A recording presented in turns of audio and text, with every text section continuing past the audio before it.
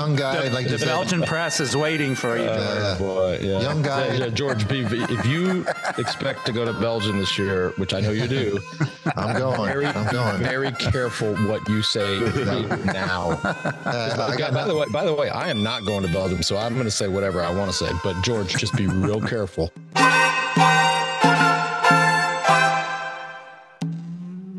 Hey, everybody. Welcome back to the Move podcast, talking about the 2024 cycling season.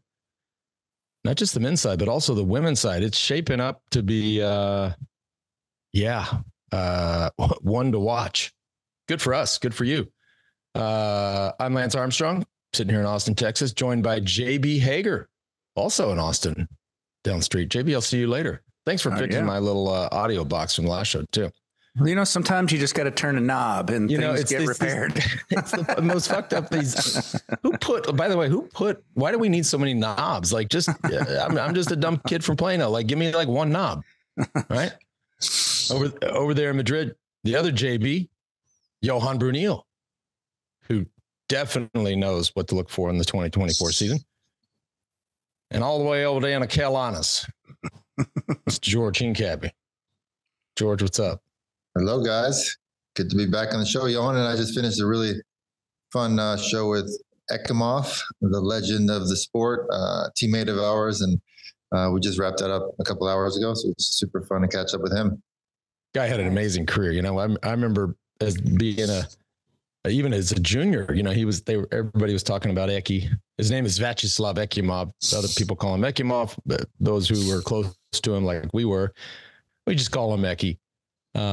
You've heard us talk about him a lot. Of course, look at Johan's shirt, right? Seeing the douches, right? That's his quote. That was we'll just call it an Ekiism.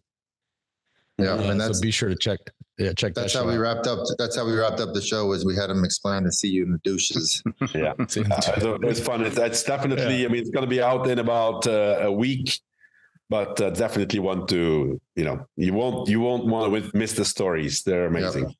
Yeah. Well, we get a lot of questions like, what does that even mean? Isn't that strange? You made shirt that seems a little risque. So yeah, listen to the show. You just needed a guy from St. Petersburg who spoke broken English to give us something that we said for a very long time. Yeah. There it is. Before we jump into all the action and all the stuff that that's on our radar for 2024, today's show brought to you by Zwift. We are in the middle of indoor cycling season, and the We Do Club is popping with over 1,500 members joining our weekly rides. That's either We Do Wednesday, which is a casual cafe ride, or Suffer Sunday, specifically for our fellow suffer lovers. There's never been a better time to get started riding indoors with Zwift. Zwift Smart Trainer, the Zwift Hub, is now at better value than ever. For only $599, not only do you get a smart trainer with a pre-installed cassette of your choice for a no-fuss setup, but you also get a 1 year of Zwift. Check this out. You also get free shipping when you enter the code Zwift Hub at checkout. There's more to do on Zwift than ever before. Join us for either We Do Wednesday or Suffer Sunday. Head on over to Zwift.com to grab your Zwift Hub. And don't forget that code Zwift Hub for free shipping. Also today brought to you by Bicycle. Bicycle has evolved the way pre-owned bikes are bought and sold. They're a band of riders building a community who expect more from their bike marketplace, more security, clarity, and more connection. Selling a bike has never been easier based on the bike brand, model, or condition. Their algorithms suggest a selling price to help you move your bike quickly, and our template makes it easy to create a listing. Check this out. In less than 3 minutes. Sellers can opt in to receive a bike box and packaging material sent directly to your door. Bicycle also manages logistics by supplying shipping labels, and we coordinate pickup at your address, so no need to dig through the dumpster at the local bike shop for a bike box. I mean, that's for real. Bike boxes are impossible to get. Anyways, if you're thinking about selling your bike, you got a pre-owned bike, check it out. Head on over to Bicycle. That's BUYCYCLE.com, bicycle.com. Enter the code WeDo24. That gets rid of the seller fee. Again, that's bicycle.com. Use the code WeDo24. Let's talk about, speaking of 24. Yeah. See what they did there. Let's talk about 2024. Johan, how do you want to go about that? Is this a thing we touch on, store highlights, or you want to go chronologically? How's this go? Well, I would like to, a few things. I think we should look at the classics, look at the Grand Tours, and then look at the championships, the Worlds, and this year also the Olympics. I think those are the three main focuses of the season. But first, I would like to get your guys' opinion on, we've talked about the trades and transfers and how the transfers could impact the season. And if we look at one of the main, since one of the main riders, one of the big four, as I would like to call them, has changed teams, I would like to have your opinion on how that could change the 2024 season. We're talking about Primoz Roglic, who left Jumbo-Visma, went to Bora-Hansgrohe, who's now partly taken over by Red Bull, by the way. What do you guys think will change for the Grand Tours with Primoz being the sole leader of the team, focusing exclusively on the Tour de France, and having his former Jumbo-Visma guys as rivals? I think it's a huge change. I think, look, Primoz Roglic is not, as much as I love the guy, the calendar doesn't lie. He's just not getting younger, right? This comes, for my taste, maybe a year or two late, but he's not getting younger. I love the move. I think this is a perfect setup for fans. I think, and let's not forget, not only do you have Roglic going to another team racing against his old team, so you have him truly independent, but you have Remco, right? So if you want to talk about the Tour, now you have 4 stars, let's just call it for now. Of course, the season changes all those things, and 4 different teams. I think it's perfect. Yeah, I'm thinking the same thing. I'm going over the scenario of last year's first mountain stage up in Mare Blanc. We got Jai Hindley up the road, and you have Vingegaard and Pogačar fighting behind. Now throw in Primoz Roglic on the same team as Jai Hindley. With the amount of climbers that Bora has on their team, I really see this huge potential for a strengthened numbers sort of situation with Bora. And for me, it's going to make the tactics, the racing, so much more exciting to have Primoz on another team. And yes, he's getting older, but the guy pretty much won every race he did last year. And now throw on a team that's 1,000% behind him. It's going to be fireworks, in my opinion. Yeah. Plus add to that I think Bora is year after year building stronger and stronger. Totally agree. They have already announced their Tour de France team. Nowadays, they just do that. The main teams just announced their Tour de France team in January already. And if you look at the list they presented, it's scary. They are equal, if not stronger than Jumbo or Visma and UAE. Strange, we're not talking about the Ineos anymore as being one of the power teams, but I think it's going to be interesting. And we've read in the news in the last few weeks that they have this new partner or new owner now, new co-owner Red Bull. So I wonder how that's going to impact the functioning of the team. It's obviously more resources, and we know that these guys they don't fool around. They want the best of the best. So. I'm curious to see, but I think Bora is going to be a big factor in the Grand Tours.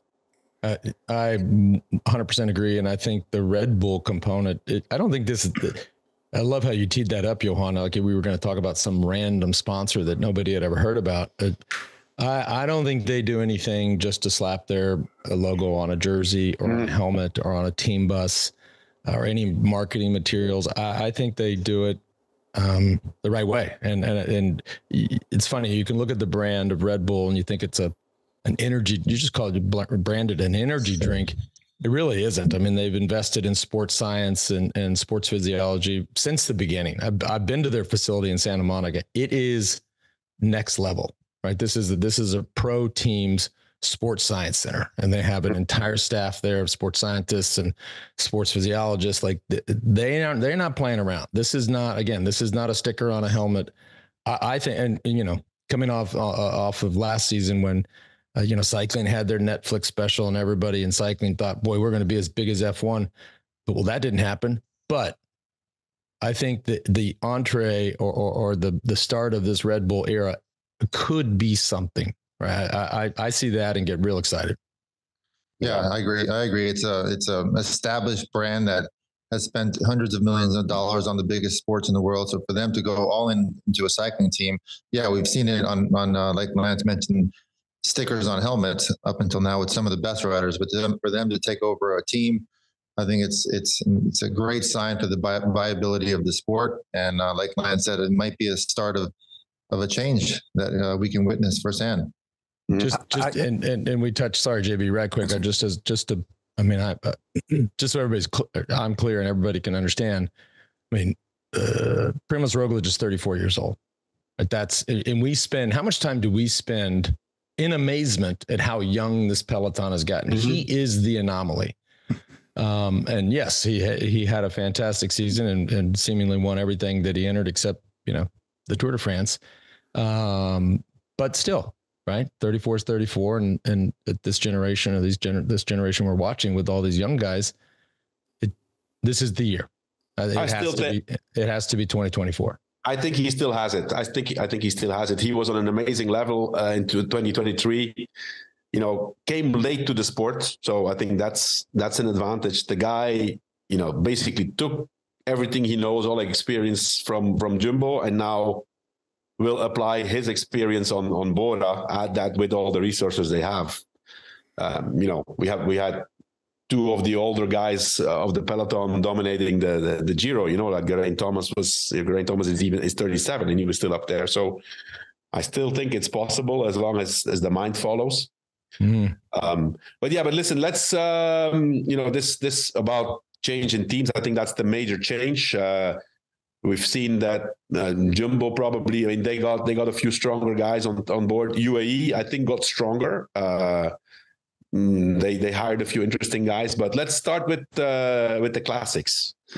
Classics: Milan-San Remo, Tour of Flanders, Paris-Roubaix, Liège-Bastogne-Liège, to name the spring classics. What are we gonna expect? Will we see the same guys as always? I mean, basically, it's been until now, especially for Flanders and Roubaix, it's like the Van der Poel Van Aert show, right? Those two guys against each other.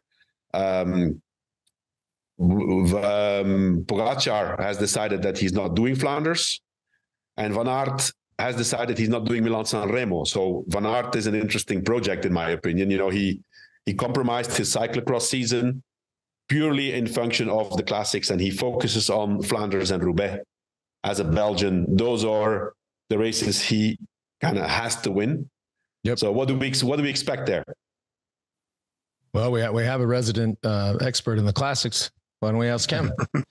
Well, yeah, I was going to say, I mean, up until now this season, Van der Poel's been unbeatable for the most part. Sure, Van Aert beat him in that one cyclocross race in Benidorm, but he crashed, and as did Van Aert. They both crashed, but he's been unstoppable. And I'm sure, like you guys mentioned, Spencer, and you mentioned on the show that at Worlds, he didn't even look like he was going full gas the whole time and still rode away from everybody, like on a total different level. So yeah, it's coming on to the classics. I do like Van Aert's approach where, he's been a bit more quiet. He's got his goals well known. And, I'm thinking I like that approach a lot. And he's got a new coach. He's working differently towards the season. He knows the race really well. He's got an incredible team behind him. Arguably perhaps a bit stronger than Van der Poel's team for the classics. So I'm liking Van Aert's approach thus far. I'll add to that name. We haven't mentioned Pidcock, who also passed on Cyclocross Worlds with other ambitions for the season. Where do you put him? And I thought he's been mentioned in more of a run at the GC at the Tour de France and doing more stage races. And can never count out Pidcock, though. I mean, if he wants to go for Flanders or Roubaix, he's a rider that can do it all. But everything that I've heard so far is that he wants to put more of an emphasis on GC riding this year. Johan, what have you heard? I think Pidcock's going to probably focus on Liège-Bastogne-Liège. I think that would be smart, because it's going to be difficult for him to beat Van der Poel and Van Aert in the cobbled classics. Agreed. Liège-Bastogne-Liège is an ideal race for him. I've read that he doesn't have the ambition to win the Tour de France next year, but he wants to see where he can get. And he said something interesting. He said, I want to see if I can get top 5. Personally, I think that's possible. But then, we have this, it's a special season. And especially we have these, multidisciplined riders who, then focus on the Olympics for the mountain bike, for example. And both Van der Poel and Pidcock, Pidcock for sure. Van der Poel is not sure yet, but they're going for the mountain bike in the Olympics, which is not very much after the Tour de France. So I think we have to look at the season until the Tour, and then whatever happens after the Tour, we don't know with those guys, right? But Pidcock's an interesting one. I think he has a huge potential, also for the Tour de France, in my opinion. But he needs to.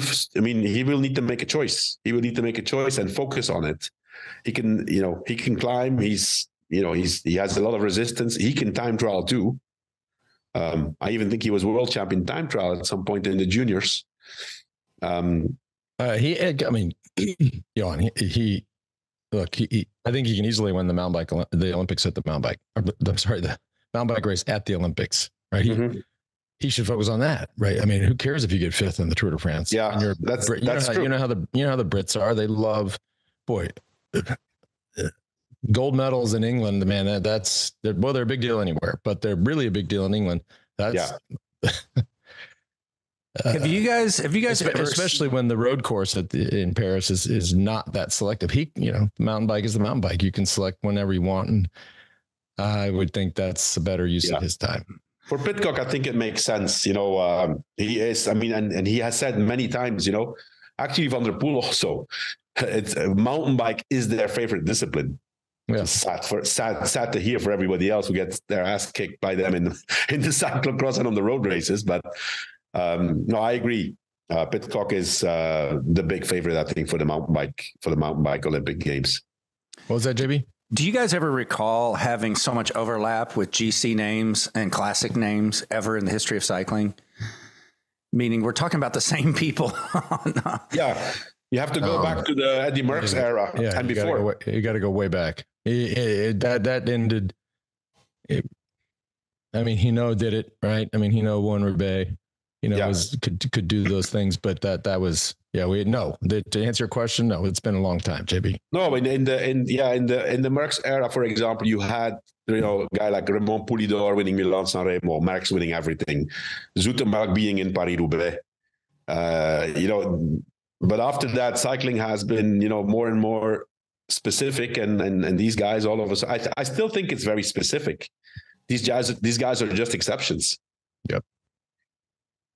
Yeah.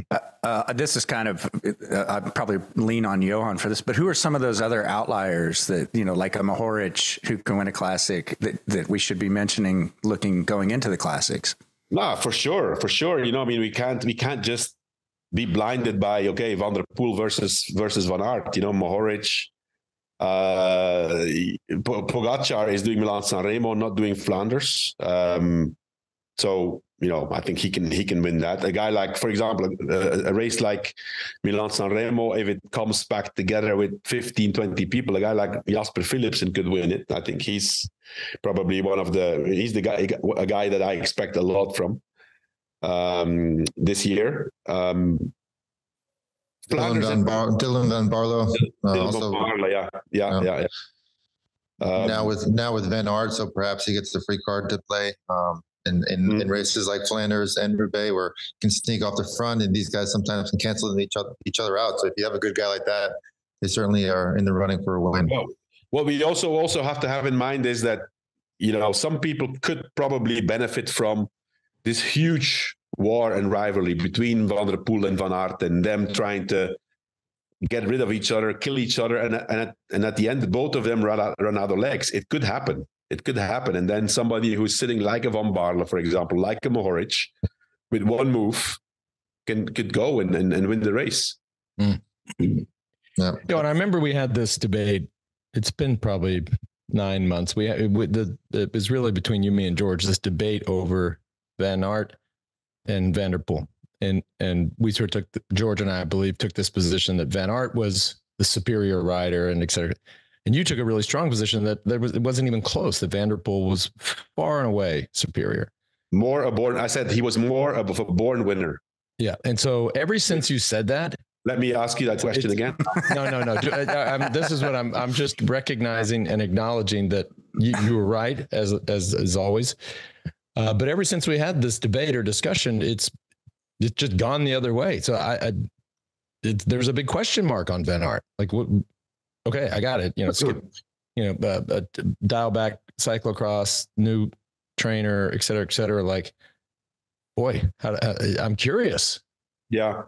Well, let's not listen. The cyclocross season is one thing. I think we should separate that completely from what's going to happen in the classics. It's irrelevant in my opinion. Right.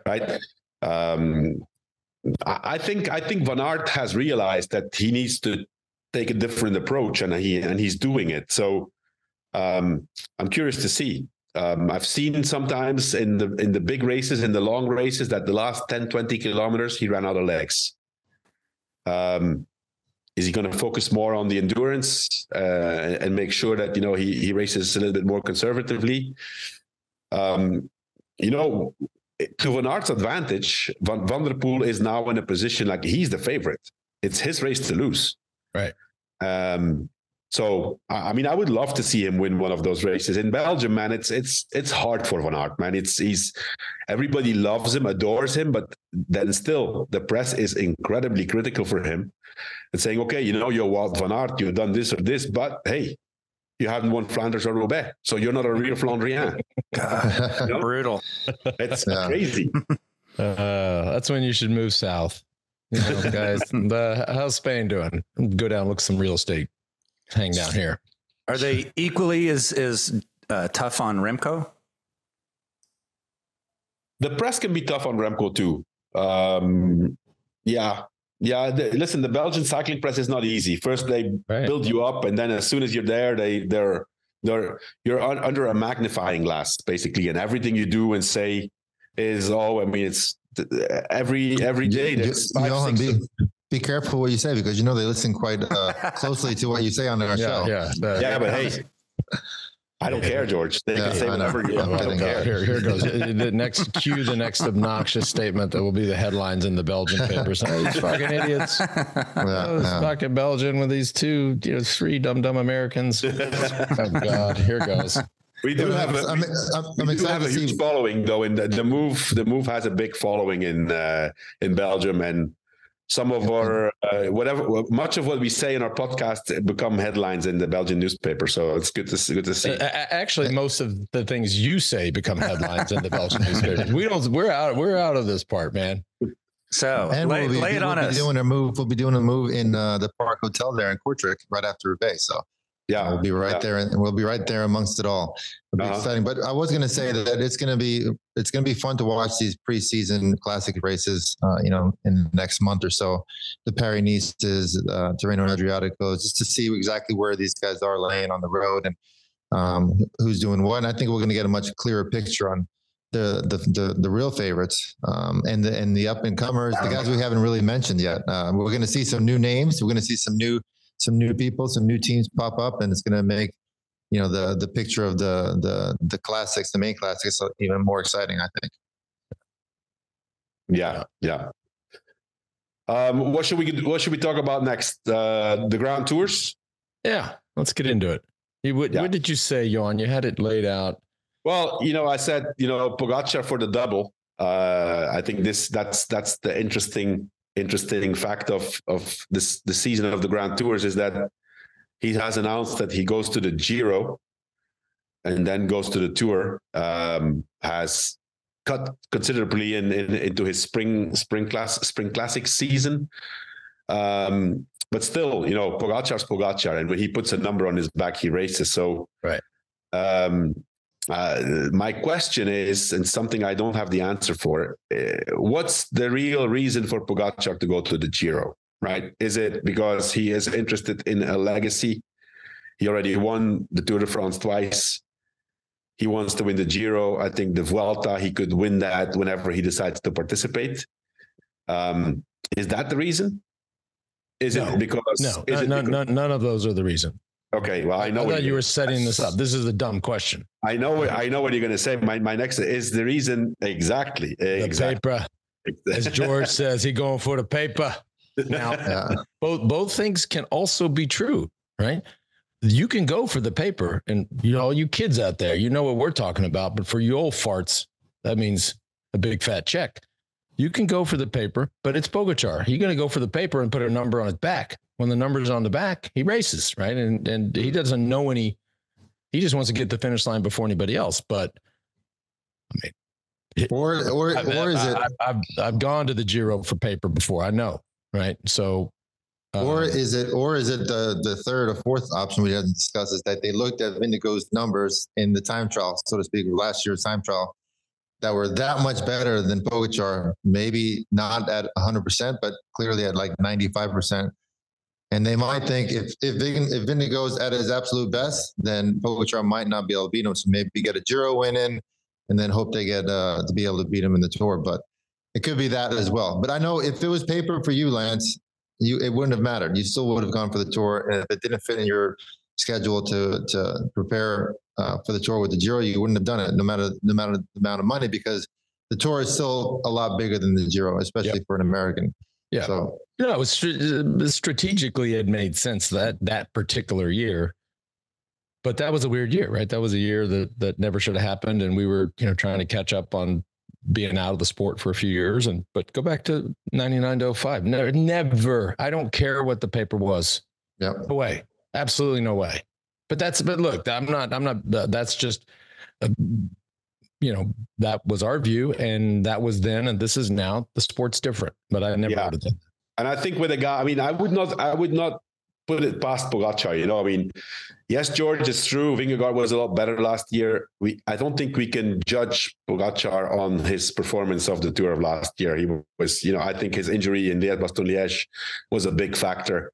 Then, the panic course to get back to a certain level to be ready for the Tour, I think that took its toll. Plus, I think his way too aggressive riding in the beginning of the Tour was a bit of a mistake. So combine that with the fact that Vingegaard was just on another level. But I think Pogačar can bounce back, man. I mean, he's up there. He's close to Vingegaard, and they have a strong team. Personally, I think the Giro, with all due respect for the other participants, right? I think Pogačar can win that when he's 80-85%. Totally I agree. think he can win the Giro. Totally agree. And then there's enough time to be ready for the Tour. I mean, it's good for us, man. It's going to make it very interesting. Yep. Yeah.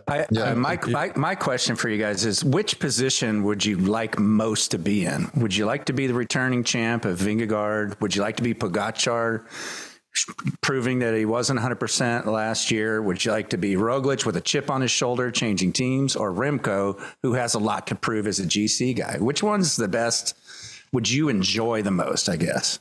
100% Roglic. 1,000% Roglic. I'm telling you, I hope I wasn't trying to throw any shade, or it didn't sound like I was. It sounded like I was throwing shade, but absolutely, he's in the best position, I think. I agree, and he's going to a new exciting project. He's going into the season with a whole new motivation. Has a chance to win the Tour de France again. Has been so close before. Now there's no excuses. So I think I agree. I like Roglic's position. But to go back to Pogačar doing the Giro real quick, a lot of the guessing game has been taken out of it. I mean, these guys know exactly. They've analyzed so much data on each of their riders. They know exactly how long it takes them to recover from what type of effort, how long he'll be good again after a Grand Tour. So I'm sure they've got this pretty dialed in. We hope, because last year we saw Pogačar winning Tour of Flanders and being so dominant of a rider that we weren't expecting that. But I think they have a plan, and I'm excited to see it come together this year. Mm-hmm. Cool. What about the other guys? So we have Pogačar, we have Vingegaard, then Remco. Well, first of all, Pogačar, Vingegaard, Roglic, and Remco, to name those four. I think it's safe to say. I mean, I wouldn't put anybody else next to them at this moment. You could say, okay, you have Jay Hindley, who won the Giro. Bernal looking good again. Bernal, who's trying. I mean, he looked really good at the Colombian Championships, but hey, it's the Colombian Championships, okay? So he says he has good feelings. Shit! Wait, where George just dropped off? That's weird. Who's dropped off the Zoom? It's a guy from a continental team won. So baby steps. Look, you have the question marks around Bernal, right? He's been very outspoken on, he's feeling better and he's very curious, right? Then you have a guy like Carapaz, right? His tour ended after 2 days, right? All this hope and promise, big new contract, boom, tour done in a matter of days, right? You got to be curious about that, right? There's guys there's a handful of folks like that. George, Lance, there's no Carapaz is not even close to those guys. I think at the maximum he can be on the third spot if everything goes perfect for him and something goes wrong with the others. There's no way he can beat. I thought we were talking about people on the third spot. So okay, all right. Okay. And then how do you best utilize Sepp Kuss going into this season? Is he back into his role? Yeah. That's the one we are not talking about. We should. He won the Vuelta. I'm curious to see. Roglic is gone, which is obviously in Sepp Kuss's favor. And how are they going to use him? He's now a Grand Tour winner. So, but at the same time, having a guy like Vingegaard, who is, the best climber in the world right now, right? It's going to be difficult for Sepp Kuss to have his own chances in the Tour. He did start the Vuelta, however, not being the leader, and he won it. So it's up to the other teams to keep an eye on Sepp Kuss, and they can let him go in the break, because once he's up there, he's not going to lose minutes anymore. Yep. Yeah, it looks like he's not going to do all 3 Grand Tours this year. So maybe coming into the Tour a little fresher, a lot more confidence. Been there, done that. Hopefully he got a new contract. He should have gotten a restructured deal from Jumbo Visma, and he should have put in there, look, I'm not doing three tours again. Just not. Fuck it. I'm not. No. I don't care. No. He's going Tour and Vuelta. He's going Tour and Vuelta. So we have Pogačar, who's doing Giro and Tour. Vingegaard and Roglic focusing on the Tour. Remco also, and then we have Vingegaard, who will also do Tour and Vuelta, and Sepp Kuss also Tour and Vuelta.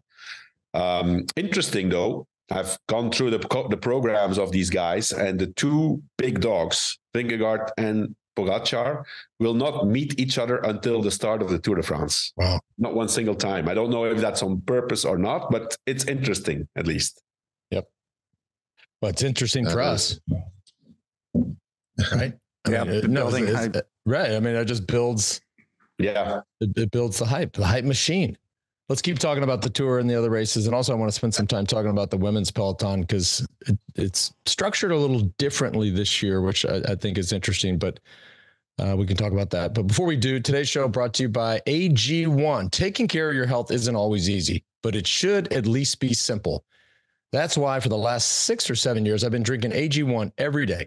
No exceptions. And there's none exceptions. It's non-negotiable. It's just 1 scoop mixed in water once a day, every day. And it makes me feel energized, focused, strong, and ready to take on the day. That's because each serving of AG1 delivers my daily dose of vitamins, minerals, pre and probiotics, and more. It's a powerful, healthy habit that's also powerfully simple. If there's one product that I had to recommend to elevate your health, it is AG1. And that's why I've partnered with them for so long. If you want to take ownership of your health, start with AG1. Try AG1 and get a free 1-year supply of vitamin D3 plus K2 and 5 free AG1 travel packs with your first purchase exclusively at drinkag1.com/themove. That's drinkag1.com/themove. Check it out. Also today brought to you by HVMN. Do you guys see this? They announced a new deal. Speaking of Jumbo, right? Mm-hmm. That's sort of the first time HVMN has come out, and really we know that HVMN is the most commonly used ketone in the peloton, but this is a big move. I think huge. I think it's a huge move. Already, It's commonly known in the peloton. A lot of teams have now said publicly that they're using ketones. So I think for HVMN, that's big. Big. Yeah, that's a good one to hit your wagon to. Yeah. They did launch the world's first drinkable ketone in 2017. Ketone IQ is their latest innovation on ketones with improved effectiveness, taste, and cost. Ketone, by the way, is also now available at any Sprouts throughout the United States. So for all you Brits over there, like, Sprouts, what's that?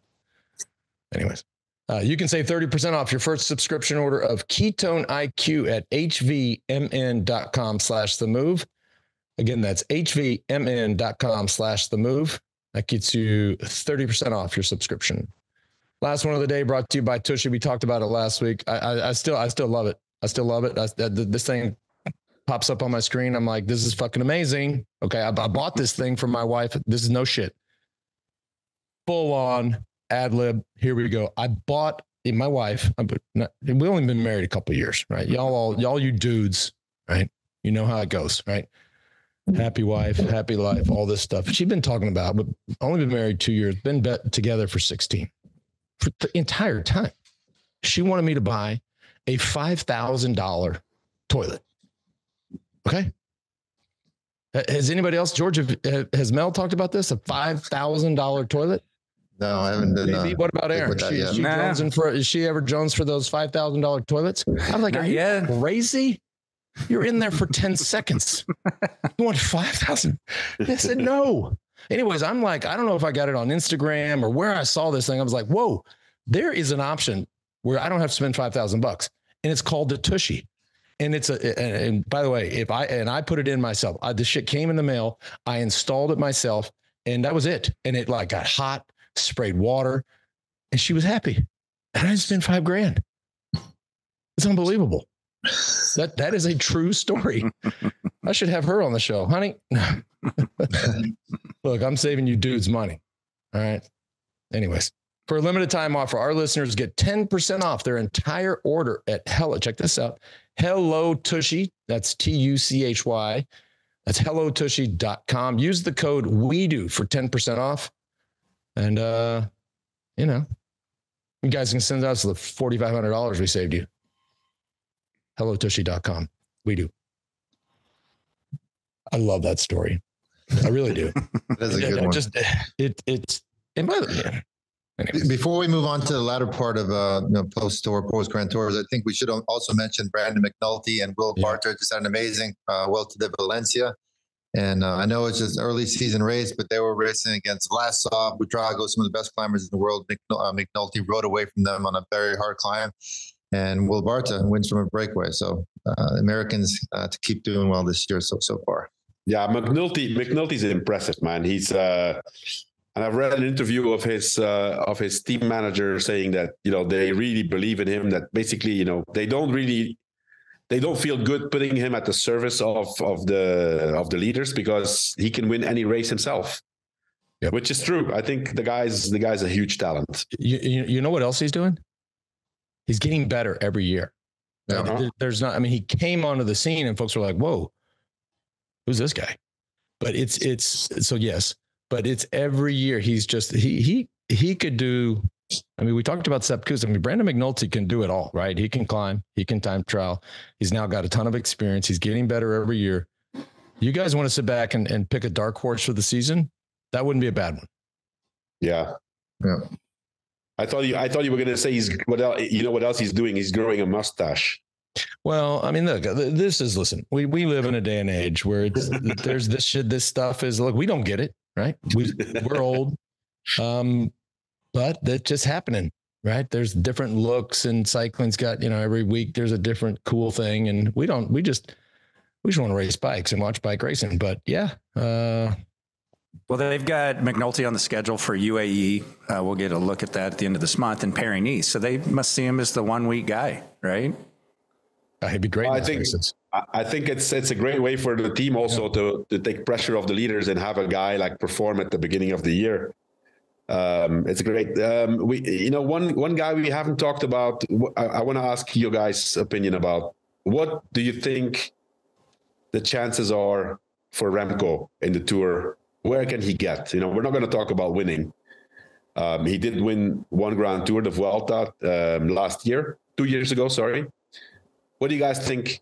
Where can he get at the Tour de France in his first participation? I'm excited. I'm gonna let George go first on that one. I mean, young guy like the Belgian press is waiting for you. Boy, yeah. Young guy. Yeah, George, if you expect to go to Belgium this year, which I know you do, I'm going. Be very careful what you say now. By the way, I am not going to Belgium, so I'm going to say whatever I want to say. But George, just be real careful. I got nothing but love for the guy who won the Vuelta. He's dominated Liège, Bastogne Liège. I was actually very excited to see the battle between Remco and Pogačar in last year's Liège, Bastogne Liège, because they were both on very good form. So unfortunately, that didn't happen. We all know Pogačar crashed. But hey, man, a good Remco, incredible world-class time trialist, world-class climber, great team behind him, very good at positioning. He has all the tools that it takes to be on the podium of the Tour de France. So I'm going to go and say that he will be on the podium of the Tour de France. Ooh, I have to disagree. I don't see it happening. That's it. Not gonna you got to elaborate. You got to say why. Not this first year. I don't know. It's a different beast. It's not the Vuelta. It's not anything else. It's not a hard one-day race. Obviously, it's. I do. One thing, however, I think that's the advantage of Remco for the Tour is that I personally think that course is the 3 Grand Tours. It's what suits him the best because it has less super steep climbs. It has long climbs where you basically ride. You can have, you really use all your power for a long time. I would just like him to change his way of riding a little bit, his way of racing, like be more conservative and look at the race as a 3-week race and not 21 one-day races. Right. That's obviously also something that his team needs to work on, but I'm curious. I'm not going to make a prediction. I think he can, he said, he said, he wants to try top 5. And I think that's an achievable goal for his first participation. I would agree with him on that. Look, I put Pogačar, Vingegaard, and Roglic in a whole nother class. Mm-hmm. And Remco is not in that class. Not for now. Not for this first tour of his. He's just not. Those 3 guys stand alone. Now, those guys are punchy and they take off, but Remco stays in his own head and paces himself back again and again and again. That's what he seems to have. That one bad day. You cannot have a bad day on the Tour de France. Yeah. You just cannot. Right. I don't care how. I think with age, you can mask it or how much you think you can manage it. You just can't. That bad day that means you get 30th in the Tour de France. Yeah. But we've seen him on mountaintop finishes, basically ride those guys off his wheel for a sprint finish. So he's got the punchiness. Like you said, he does occasionally have that bad day, which the race is over in terms of GC, but he's living and learning and getting another year behind him, another year further away from his bad injury. So I think it'll be exciting to watch him at the Tour this year. For sure, it's going to be an incredible Tour to watch those guys go. Let's not forget about that crash. It's very easy for us to say, okay, but he had this horror crash there in Tour of Lombardy, which could have ended his career, could have ended his life. But yeah, I mean, I'm curious to see. I think the Belgian press will like what we say. Yeah. Well, and if he ever were to get to a point where he could and does win the Tour, now that is an amazing story. All of this pressure, first Tour win since Merckx, like that's sort of that's an event of the century kind of thing for Belgian sport, for sure. So, Lance, I'm going to question you on your cycling history here. Who do you think the last Belgian Tour de France winner was? Listen, let's talk about women's. Let's talk about women's cycling. Lucien. Yep. Anyways, nobody remembers him, right? Nobody compares Remco to Lucien Benamp ever, right? It's always the next Merckx. Yeah, of course. Yeah. That's the storyline. Interesting, and for those who haven't paid attention, so the women's tour, and we've seen this, which thank God it came back. It's been amazing, right? The women's tour, which I think is under-promised and over-delivered, right? In terms of the reach with the audience. I think people have loved it. I think the racing has been fantastic. I certainly know I've enjoyed covering it. But it's always at least these first two editions has been right on the heels of the men's tour finishing. And of course, the very first year men finished in Paris, women started in Paris. So it was right there together.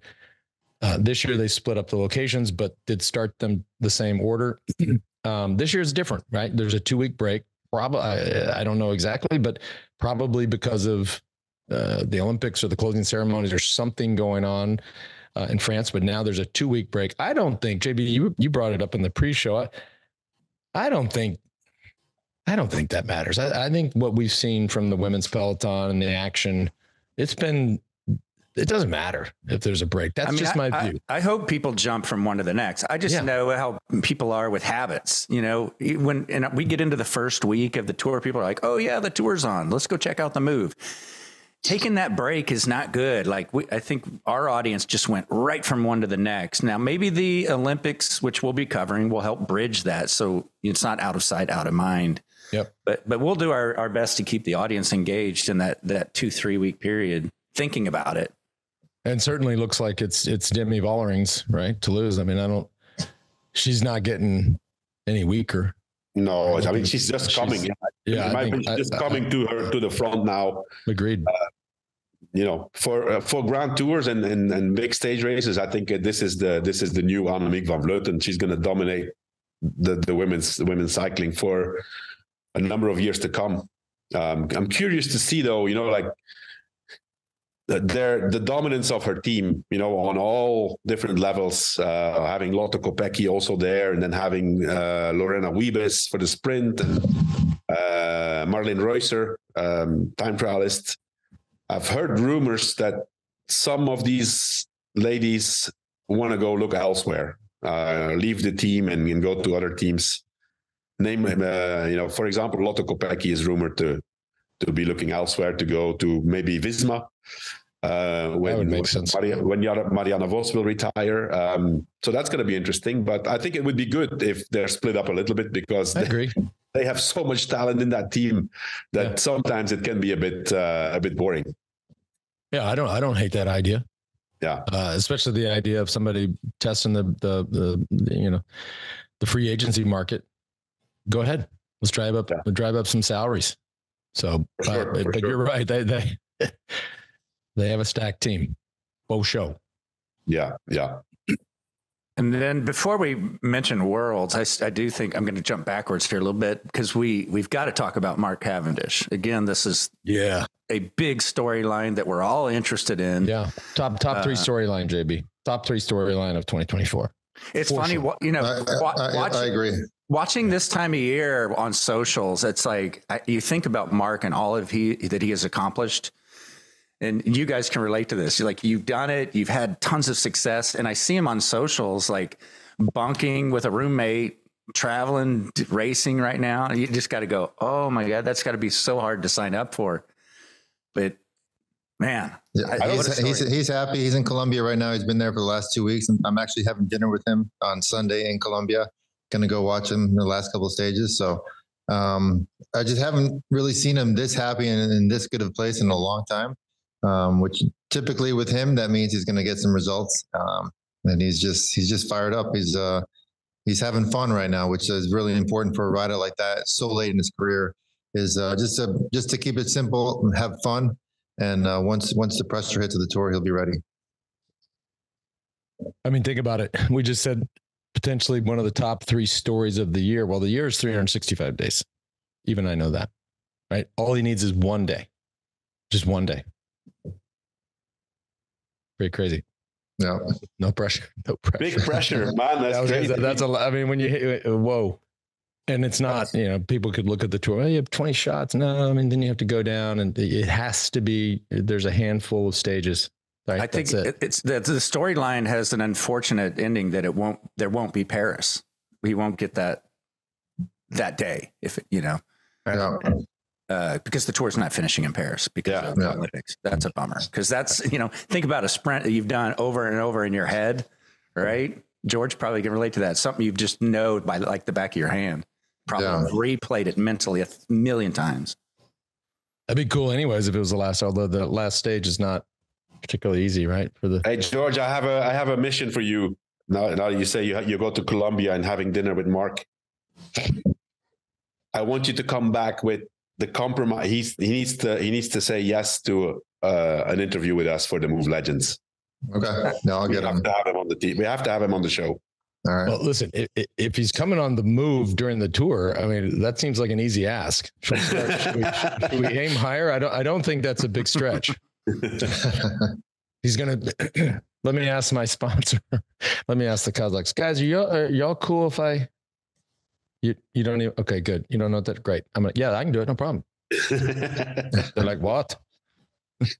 Lino loves you. I saw him in Nice last September, and he said, "Please tell Lance I said hello." So I think he'd be fine with it. And then who do you guys predicting for our 2024 world champion? That'll happen in Zurich. Well, it's hard. On, you sent the stats. I mean, that's hard. It's hard. Zurich's a hard place. I remember we used to do the World Cup there, the GP Zurich. It is, man, is it hard? And Johan, I'm hoping or assuming it goes over some of those old iconic climbs, the Regensburg, and it does. It is very, very punchy. Yeah. What did you say the total vert was for the men's race? 4,500. Okay, so 15 for those thinking in feet. That's 15,000 feet. That's diabolical. That's diabolical. Yeah. Yeah, it's hard to tell. I mean, right now it's too early to know who's going to be going well, but it's, that's definitely a climber's course. That's not going to be a sprinter's course, and it'll be one of those top GC guys that'll be able to, I think, ride away from the peloton there. I think it's a Pogačar course. Yeah. Yep. And Demi Vollering. I mean, it depends how she comes out of the tour and how, I mean, she's the best climber. So the last thing before we go, I want to, this is not so much on the competitive side. I'm kind of watching you guys, the gals that have listened forever know that I'm quasi obsessed with just the management of the sport of cycling, the investment in the sport of cycling, the business model of the sport. It's broken, right? It's a complete disaster. And you probably also know that I love the game of golf. And so you could combine the two, and you know where I'm going with this. You've seen all of the activity in golf with the creation of Live Golf, which was, of course, funded by the Saudis, spent billions of dollars to create a rival league. Now I just see the headline the other day that PIF, which is the investment fund from the Saudis that invests in sports. And I don't want to get into the politics of this. We can do that on another show. I just want to stick to the headlines. The headline said that they're looking to invest, what was it? $270 million. $270 million into the sport of cycling. I don't know anything about this.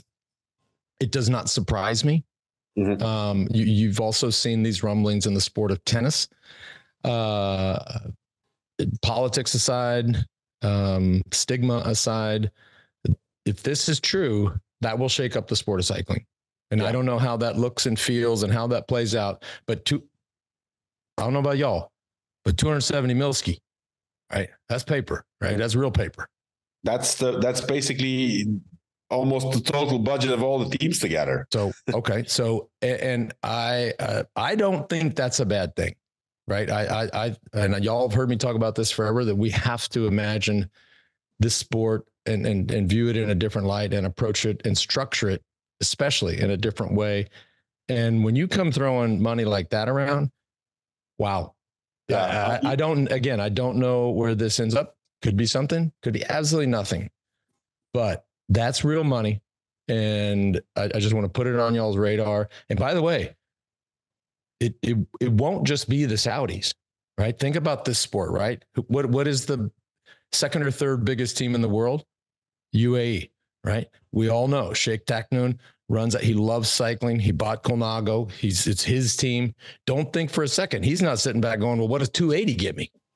Or 370. What is this? How do you, hypothetically, what does this look like? How does it play out? Is it new league? all roads run through ASO. There's no way around. There you have it. That's I was waiting to say something about this. All roads lead to ASO, and this, I'm sure they don't love those headlines. Look, the PGA Tour didn't love the 18-wheeler that ran over them with Liv, right? But everything has to run through ASO. Forget the UCI. Nobody even needs the UCI, right? ASO is the current king. They own the tour. It is their race. Without the tour, you have no sport. But with that race, you have the entire sport, right? That is what they're thinking. Just putting it out there, putting it on y'all's radar. I am closely paying attention. Super curious. Yeah, it's I think it's going to have a few hurdles to pass. For the moment, I see that there's 6 big teams involved. Personally, I don't think that's the right way because we all know that solidarity amongst teams will never happen. There'll be a few hit and misses, in my opinion. And ultimately, for the moment, ASO is not part of it. As long as they're not part of it, it's not going to happen. Right. But they will ultimately be part of it. Otherwise, there's not. Anyways, money buys not everything, but a lot. So. Well, I want to tell our audience real quick before we part ways. Thank you for tuning in. Like and subscribe. Pass it on to your friends. Go check out some of the other shows we've done recently. There's a new Sean Yates Legends interview. Mm-hmm. It is well worth checking out. You already teased it out. Ecky's coming right on the horizon. Keep your eyes out for that. And then right around the corner, the UAE tour we'll be covering on the move. Awesome. All right, guys. Thanks a lot. Thanks for tuning in. Y'all have a good day. Thank you. Thanks, guys.